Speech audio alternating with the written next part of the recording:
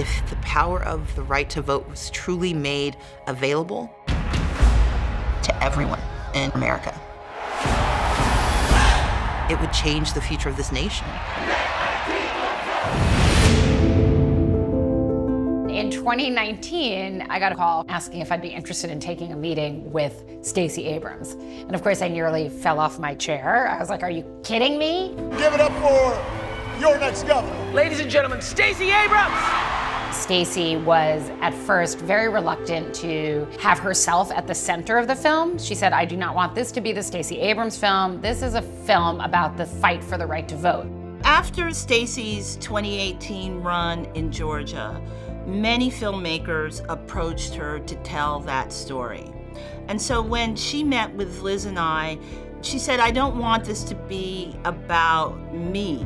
It is the story of how the people of Georgia have been cheated. We anticipated that voter suppression was going to be instrumental in Brian Kemp's campaign, and we were right. There's always that concern if you focus solely on one character that you're not able to kind of pull up to the 5,000-foot purview and look at the bigger history and how that bigger history has informed this moment. Her story needed to be the beating heart, the spine of our story, that single story from which we could jump back into history and say, this is how we got to now. So Stacey's story could not be written off as some aberration, some anomaly. You see it as the perfect expression of hundreds of years of history. Jim Crow 2.0, that's what we're seeing. States implement voter suppression laws all across the country. Things like new voter ID laws, purging. You're knocked off the rolls. Changing the voting boundaries. In the United States, the right to vote is the only right you can lose simply for not using it. In our history, in these periods of expansion of the franchise, where more people are brought into the democratic conversation, after a period of time, there is this snapback and a retrenchment and a cracking down on that power. We've been in line for 5 hours. They said, you've already voted, looks like several days ago. No, I would have remembered that. Thousands of people were told no and didn't have the authority to demand better. The system that is supposed to protect our democracy didn't work the way it was supposed to. It necessitated this kind of divide and conquer approach. We would be sharing images and FaceTiming. In terms of the style, we wanted to be consistent. So we worked with our DP, Wolfgang Held, to develop a very specific look for the interviews, specific camera angles, and we shot them on a green screen and then later went back and shot the plates. Working with green screen allowed us to seamlessly shoot our interviews all over and to choose backplates that we thought were in keeping with the subject. So for example, what you see behind Stacey is kind of a reflection of her. We're in a library. It is grand. For the archival research, we really wanted to bring a feeling of archival verite to the filmmaking. So even though these were stories that, might have happened in the past that we weren't shooting, that we were licensing, we wanted it to feel fresh. Something that was really important for us was to find images, footage that had not been seen before, but also personal testimonials. One of my favorite sections in the civil rights movement are from people shot in the 60s who are bearing witness to the history. It's not archival footage, but I think that's a reason why our interview with Andrew Young was so important. He's one of the last remaining Lions who was there and instrumental to the civil rights movement, and his recounting of Bloody Sunday really transports the viewer so intimately and empathetically to that moment. It was ruthless and brutal and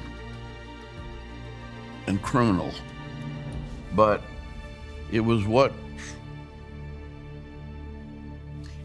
changed the South on voting rights.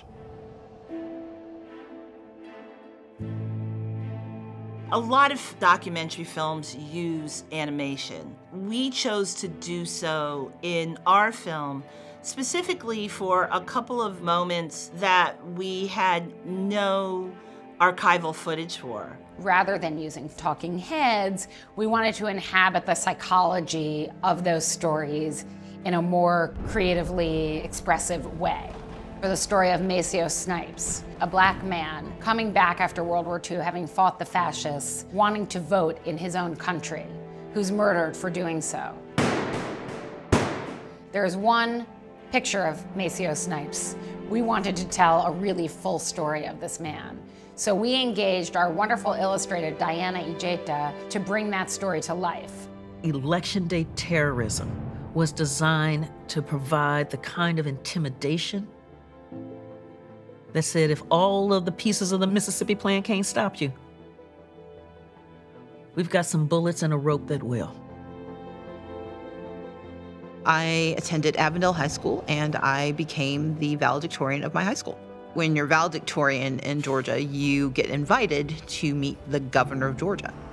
So as Stacey, as a young high school valedictorian, goes to the governor's mansion and is denied access, and the guard tells her and her family, no, you're not on the list, and he won't even look at the list, and her animated figure shrinks away. It really gives you a sense of what it must have felt to be young Stacey and to be so intimidated and to have her family disrespected. We finished our last interviews in the beginning of March. A week later, our entire post-production had to pivot to virtual working. And as we were editing, we certainly saw that there was a necessity to find moments to include what it meant to exercise the vote during a pandemic.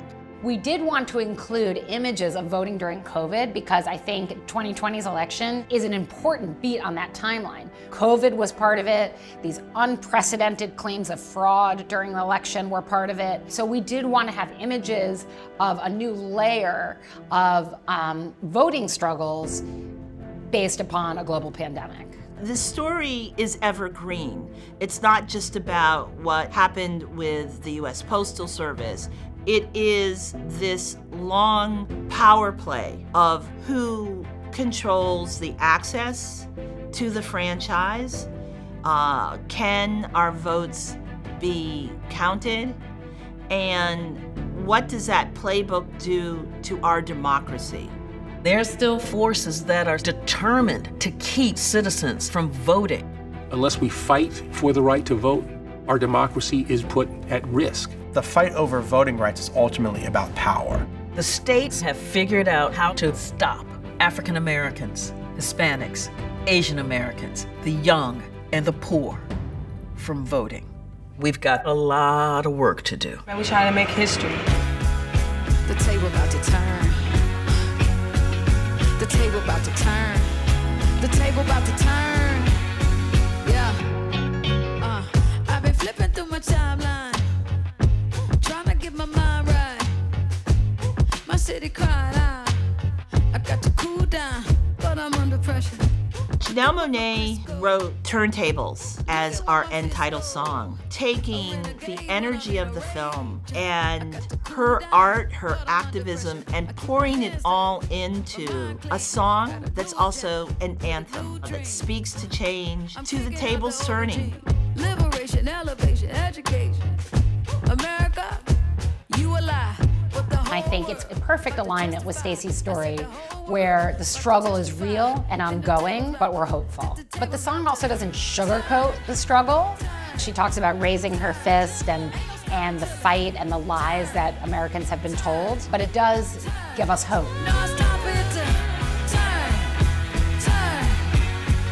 I will not concede because the erosion of our democracy is not right. History is never a straight line. It's always a fight. We have taken people on this history. We have ended on the hopeful note. But now I think the lingering question is, what do we do? It's about the right to vote. There are a lot of people who take it for granted, but then when they see that somebody's trying to mess with them and take it away from them, it's going to make them mad and want to show up. And I think that that was also part of the raison d'etre of the film. The vote matters. You belong. You have value.